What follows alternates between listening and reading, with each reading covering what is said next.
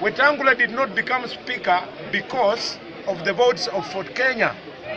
He became speaker because of the 145 members of parliament of UDA. If the 5 members of Fort Kenya had voted for Wetangula, he would have gotten 5 votes. If the 6 members of ANC would have voted for Wetangula, Wetangula would have gotten 11 votes. To become speaker, you need 2/3 of members of parliament present and voting. So he is speaker courtesy of UDA. Yes. Number 2, we are thankful to the president that thanks to the votes that you people voted in Bungoma, today Susan Nakumija Wafula is minister. Today, Mheshimiwa Mudavadi is the chief minister. Today, Ababu na Mwamba is minister. Those are 3 cabinet secretaries from our community. Finally, but not least, thanks to your vote, the people of Bungoma, we have 6 permanent secretaries, principal secretaries from our community. We have Professor Edward Kisia. Bungoma County. Baada ya speaker,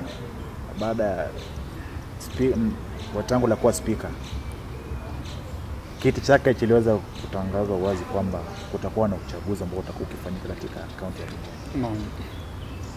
Tupe tuasira wagombea ni wangapi kutoka Bungoma?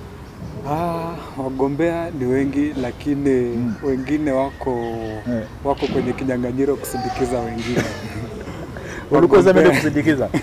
Wagombea ambao tunaweza sema ni wagombea, tunaweza sema 3. Tuko na Mwambu Mabonga wa UDA ambaye alianguka uchaguzi uliopita. Wafula wa Koli wa Ford Kenya. Ndiyo. Na Wafula wa Mnyinyi wa Azimio DAP. Chama cha Mbolea. Chama cha Mbolea. Hao ndio wagombea, wengine ni wa kusindikiza watu. Basi unajua mjadala leo unachipuka kutoka pale. Naam. Sema kwamba ndani ya nyumba ya Kenya Kwanza, naam, watu wa Asla Nation, mbona anga muweza kusimamisha tu mgombea mmoja badala ya kusimamisha wawili? Unaona my friend, kwanza kitu ya kwanza before dini address hiyo, nimekuwa naona nyinyi watu ya media mnasema kuna ugomvi kati ya Ford Kenya na UDA, kuna ugomvi kwenye Kenya Kwanza. And I want to make it very clear, sisi hatuna ugomvi. Lakini Khalwale the way speaking alikuwa kwa ule majuzi. Khalwale ana speak violent sana. Hakuna cha speak violent. Unaona inalingana ni where the party that you are affiliated, ukisikiliza Khalwale akiongea ndio maana vile utaijaji. Lakini kuja kwa swali lako, vyama vyote vya UDA kwa sasa hatuna mkataba kuwa any region iko zone for a certain party. Kila chama kiko na haki ya kufile any candidate mahali popote. Tuko na uchaguzi mwingine Kandara, kule Murang'a, Garissa Township, Elgeyo Marakwet. Vyama vyote ambavyo viko katika muungano wa Kenya Kwanza vina haki ya kufile candidates. Sasa Bungoma is not an exception.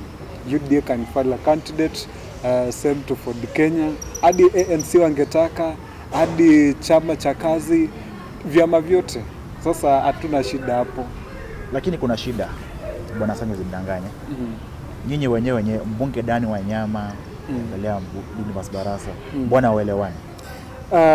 Didimas ndio. Sitaongea vibaya kuhusu Didimas kwa sababu kitu cha kwanza ni rafiki yangu mkubwa. Ndio. But you know, rafiki ambaye akwambia ukweli si rafiki mzuri. Na mimi Didimas tutamwambia ukweli. Ndio. Didimas ako katika chama cha UDA. UDA tuko na mgombeaji wetu ambaye anaitwa Mwambu Mabonga. Lakini Didimas kwa hekima yake ameona ni vyema aende kumuunga mkono mgombeaji wa chama cha Ford Kenya Wafula wa Koli. Ambayo pia we can say it's his democratic right and but the real motive behind Didimas shifting support to Ford Kenya's candidates, kila mtu anajua si kwa sababu yule mgombea ako na nini ama nini ambacho Mwambu hana, ni kwa sababu this is what we call personal gains. Didimas Baraza mwaka wa 2027 anaazimia kuwania kiti cha ugavana Bungoma. Na sasa Didmus sijui ni nani alimdanganya kuwa Ford Kenya kuwa tiketi ya UDA ya kuania ugavana hatapata. Sijui ni nani alimdanganya kuwa 2027 Mwambu Mabonga atawania ugavana. Sasa Didmus kwa hekima yake yeye amepiga hesabu ili aunge mwaniaji wa Ford Kenya ili 2027 apate tiketi ya Ford Kenya na pia aweze kumzuia Mwambu Mabonga. Najua anafikiria Mwambu Mabonga akianguka wakati huu 2027 he won't make a comeback. Hizo ndio hesabu zake za Didmus Baraza, but poor him, it's not going to happen. Mwambu Mabonga umetoa ujumbe hapa kwamba washaangalia mwaka wa 2027. My friend, watu wamejipanga, watu wanapiga hesabu. Yeah. Na kusema umoni kwamba kuna mtu atakuja pita katikati. Sasa hiyo ni maneno ya Didmus na wenzake. Sisi as for now we are focusing for the senatorial seat. 2027 ni wakati ukifika tutajua ni nani tutapatia. Kama ni Didmus pia kama atatuconvince kuwa he's worth it tutampatia. Kama ni mtu mwingine pia anaweza tu convince he's worth it tutampatia. Siasa za 2027 bado, lakini kuna watu wanaharakisha maneno. Sasa hizi ni wakati wa kufanya kazi na siasa ya useneta ya Bungoma. Sasa maneno ya ugavana wakati wake utafika, watu wasikimbie. Una kwamba hii mgogoro kati ya Kenya Kwanza tusema tunachukulia hiyo kama mgogoro kwa sababu Mwambu amesimama, mtu wa Ford Kenya amesimama. Uone kwamba chama kingine tu kikisimamisha mtu atakuza kupita katikati na kura ambazo tu nyinyi mpotesha kiti. My friend, to put it first correctly, hakuna mgogoro katika muungano wa Kenya Kwanza. Hakuna mgogoro kabisa. Didmus na Dani Wanyama walikuwa wanasema nini? Walikuwa wako chama moja. Let me give you a good example. Ndio. Nyinyi watu wa Azimio kwanza ndio wanaeneza propaganda kuwa kuna mgogoro katika muungano wa Kenya Kwanza. It's very incorrect. There's nothing, ni madai. Katika uchaguzi wa mwezi wa 8 kaunti ya Bungoma, Azimio ilikuwa na mwaniaji wa ugavana katika chama cha DAP. Azimio ilikuwa na mwaniaji wa ugavana katika chama cha Jirongo. Na hivi vyama vyote viko katika muungano wa Azimio. Mbona tu kusema kulikuwa na mgogoro wakati huo? Hakuna mgogoro. Umesema ulikuwa uchaguzi wa mwezi wa 8, lakini uchaguzi mwingine ambao unafanyika unasikia those are different scenarios. And you see my friend, yes. Katika uchaguzi wa mwezi wa 8 UDA did not field a candidate for senatorial seat kwa sababu tulikuwa na mkataba ambao ulikuwa unasema that seat will be reserved for the Kenya candidate. Lakini tuseme Papua Roma. UDA kidogo tu UDA haikuwa na mwaniaji wa kiti cha ugavana kwa sababu mkataba ulikuwa unasema that seat will be reserved for the Kenya candidates. Kwa sasa mkataba huo hauko. Na sasa kila chama kina haki ya kuwa na waniaji katikati. Lakini you know what I know, sijui mtu wa Azimio atapita katikati akienda wapi ikiwa kuna mshindi tayari. We have been on the ground. Wakati kwa sasa tunavyoongea, mwaniaji wa chama cha UDA Mwambu Mabonga anatarajia ushindi mkubwa, what we call the landslide victory. Sasa kama kuna mtu ya Azimio itapita katikati, maybe atapita katikati yawe namba 2. Sanyo, nikuuliza kwamba Mwambu Mabonga wakazi wa Bungoma hawezi kuangalia mbona aliangusha ubunge. My friend, kazi ya ubunge ni tofauti sana na kazi ya seneta. Wanasemanga wanaangalianga what have you done, umefanya nini, umefanya nini watu.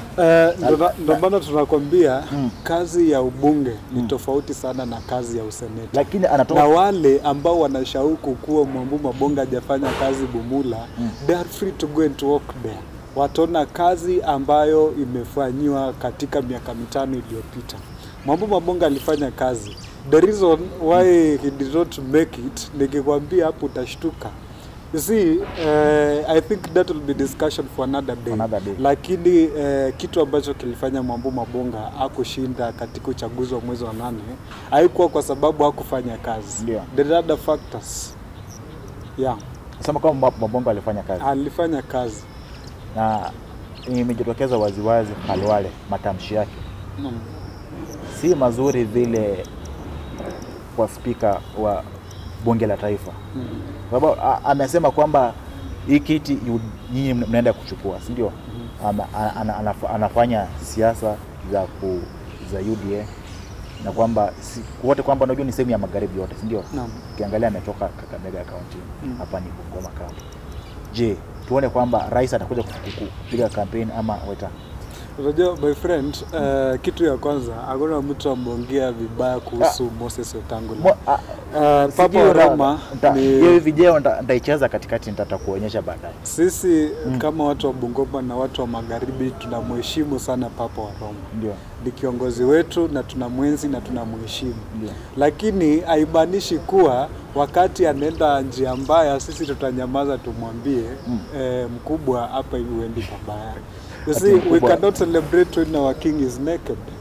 Ndio maana tumesema like a good friend is one who tells you the truth. Hadi kume namna gani, lakini kama amekwambia ukweli, ni ukweli. Ukweli ambao huko ni kuwa hakuna makosa yoyote mtu kuania katika kiti cha Ford Kenya, katika tiketi ya Ford Kenya, ya UDA, ya ANC, hakuna makosa yoyote. Sasa wale ambao wanataka kuifanya iwe makosa ndo wanaleta hizi tashishi zote. Sasa sisi hatuna shida na kiongozi na spika wa bunge la taifa Moses Wetangula, tunamheshimu. Nimekuuliza unamtarajia kuja ground? Kulingana na kazi ambayo anaifanya saizi, kulingana na kiti ambacho anakishikilia saizi, sidhani kama anafaa kuja. Hafai kukuja kwa sababu the Speaker of the National Assembly is not supposed to take side in any political activity. Ndio maana hadi saizi tukienda kwa ukweli, Moses Wetangula is not party leader of Ford Kenya.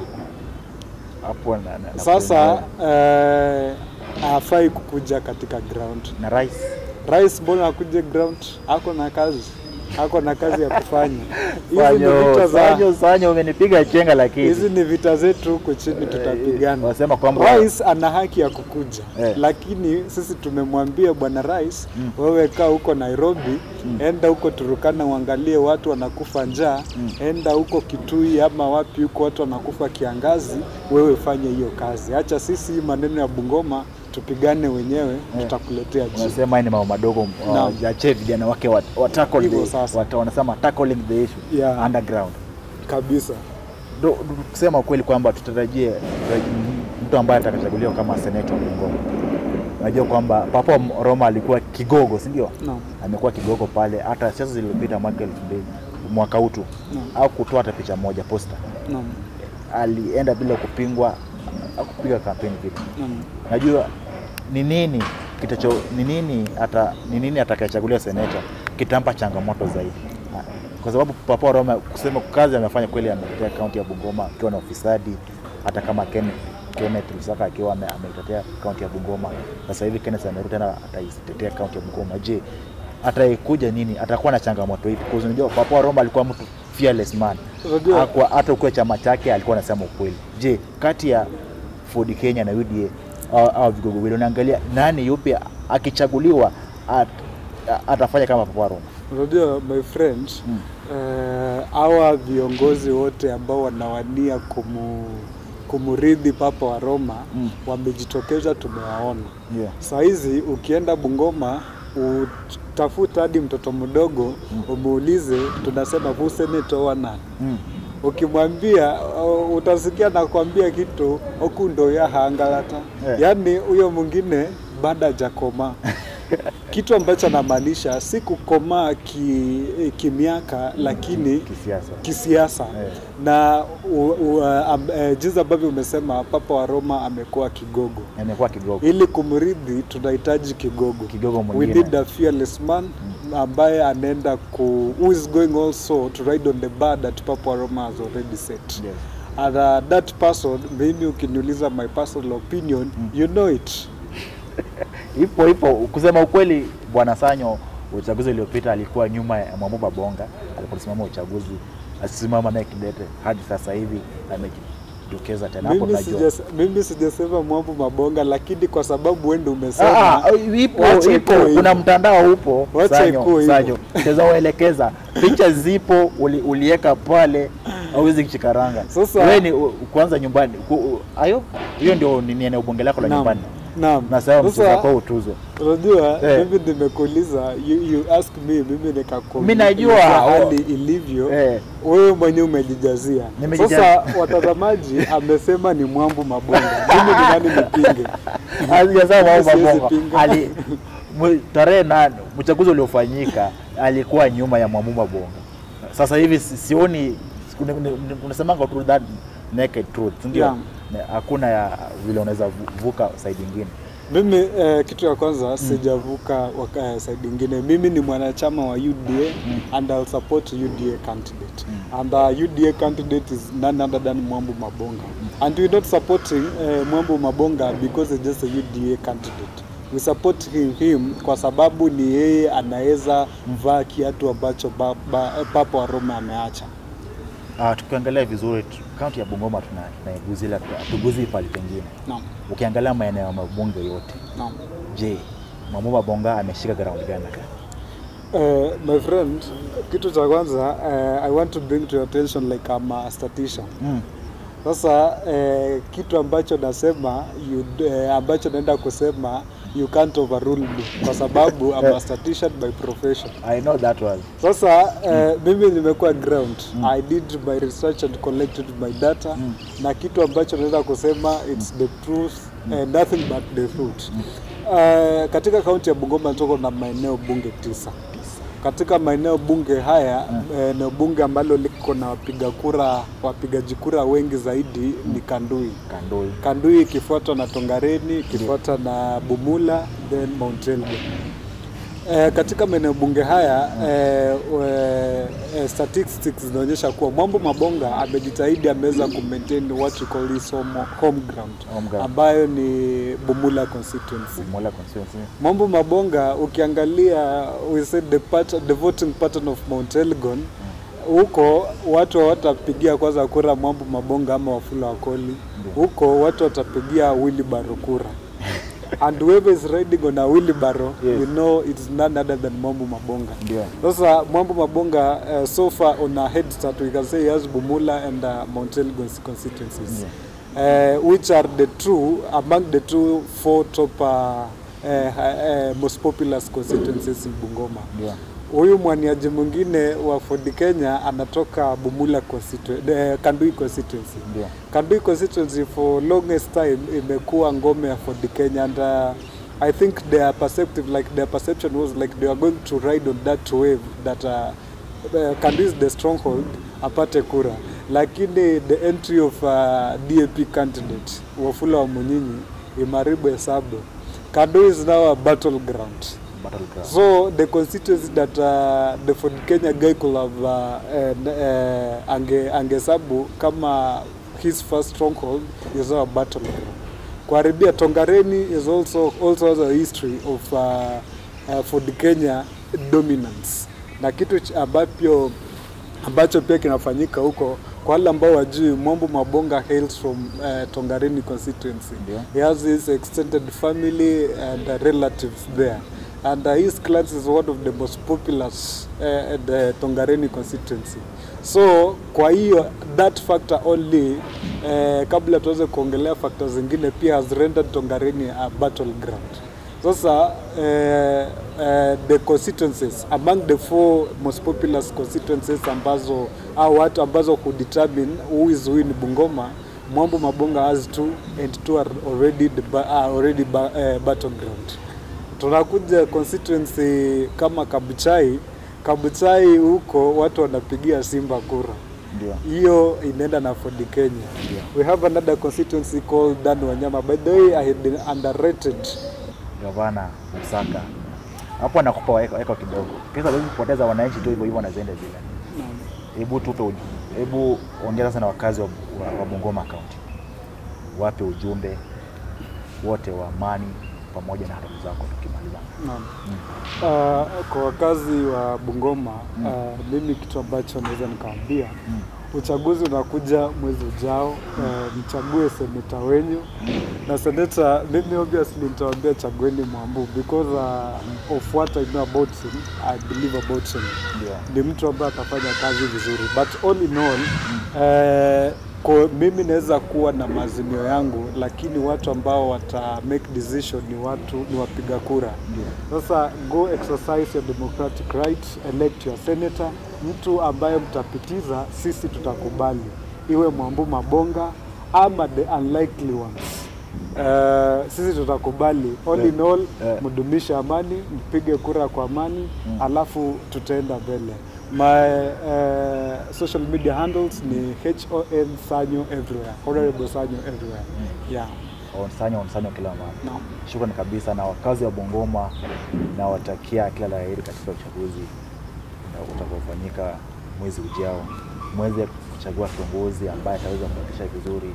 Mmoja wa majukumu ya seneta ni kutetea county, fedha zikoje pale, na kuangalia pale ambapo gavana akitumia fedha vizuri, pale ambapo gavana anasema mende kinyume mbele, itakuwa ni sawa. Jina langu ni Ventus Mgala. Haya yamekuwa makala ya siasa kaunti ya Bungoma tumeiangazia. Baada ya uchaguzi tutakuja tena, nitamuita Bwana Sanyo hapa tu. Kama ni kweli, kama atakuwa amepata ni sawa, kama atakuwa amepata tuambie nini kilifanyika. Shukran, bye bye.